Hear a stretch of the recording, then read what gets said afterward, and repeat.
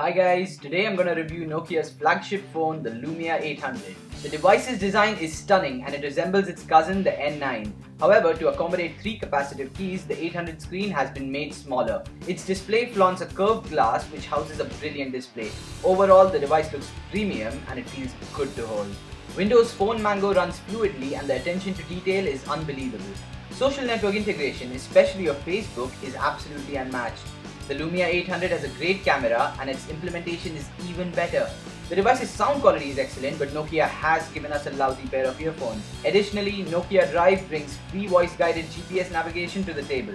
If you're bored of the current crop of smartphones, this is the one for you. The phone is priced at 30,000 rupees, but you can buy it for around 28,000 rupees online. For a full review of the Nokia Lumia 800, visit TechTree.com.